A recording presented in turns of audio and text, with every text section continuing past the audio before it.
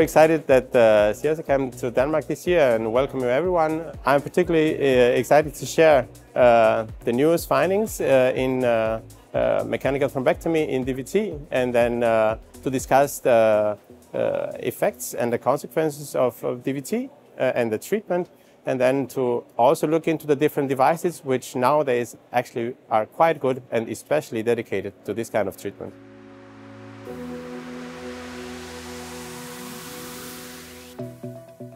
Today's session is called All You Need to Know About Venous Stenting, and it's all in the name. So we're going to go from basics to advanced to venous stenting. We're going to focus a little bit on iliofemoral disease and the newer technologies, and we're going to go through all of the technologies. You're going to learn how to stent safely, how to stent precisely, and when not to stent. And that might be the most important thing of all. I want to share technique, education, but based on scientific background. That's very important.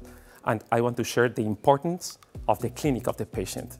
I'm going to look at what can go wrong in venous stenting. So I've been asked to talk about venous stent disasters. So we're going to look at some of the high-profile recalls that have been occurred in the last couple of years, why they've happened, what we've learned from that, and what to do if things start going wrong. How can you salvage your procedure, and how can you mitigate circumstances? In today's session, the topic is aortoiliac adventures. There are 4 renowned speakers talking about very interesting topics. I think they deal with COBEST trial, they deal with external iliac artery disease and how to treat them. Another very interesting topic is erectile dysfunction and how you can treat it via an intra-arterial way.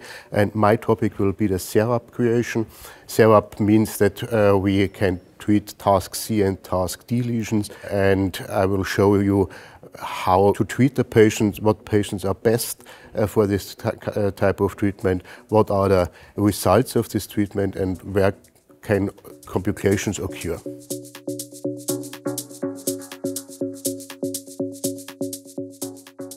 In today's session, we will focus on news and hot topics of endovascular stroke treatment. Regarding my talk, we will go deep into the techniques of endovascular stroke treatment with the question, is the combination with aspiration and stent retriever the new standard of care? In order to analyze this, we will talk about the aspiration technique, the stent retriever technique, what are the benefits, what are the limitations, and which one to use in every situation.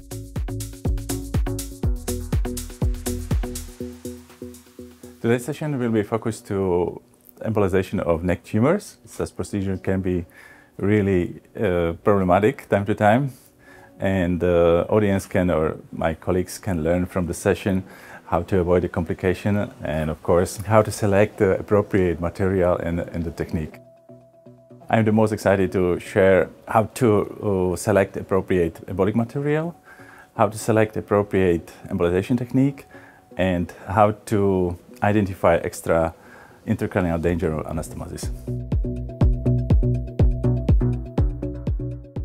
So Boston Scientific is a leader of minimally invasive procedures, whether it is on the vascular or interventional oncology side.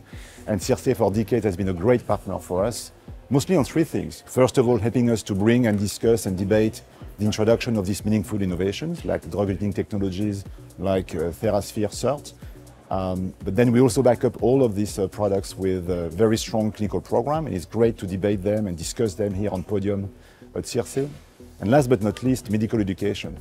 It's one of the key pillars when we introduce new technologies, and we are partnering with CIRSE on multiple fronts, and here at this Congress specifically with the hands-on session. Over the last few decades, we've introduced multiple products, meaningful innovation, clinical data that support these products, as well as great educational program. And actually CIRSE here has been a great partner for us for all 3.